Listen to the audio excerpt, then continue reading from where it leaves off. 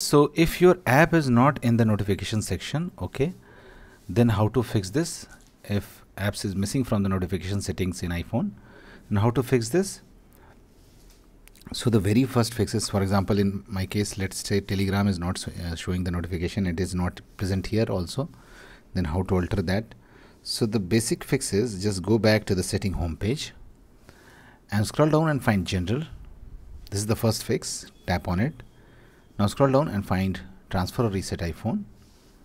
Tap on reset and choose reset location and privacy. Tap on it.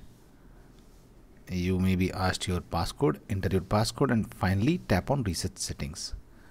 Now go back again and see whether you can see that app and notifications.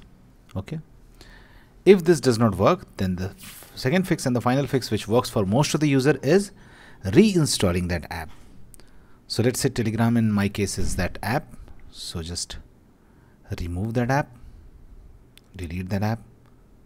Okay, and now open App Store and now search Telegram. Search Telegram or whatever app which was missing from the notification app. In your case, in my case, it's Telegram. Install it.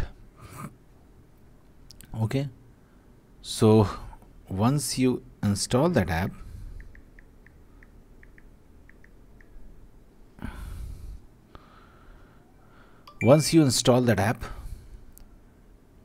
then when you will open and finally set up that app, okay, then it will again ask you for the notification.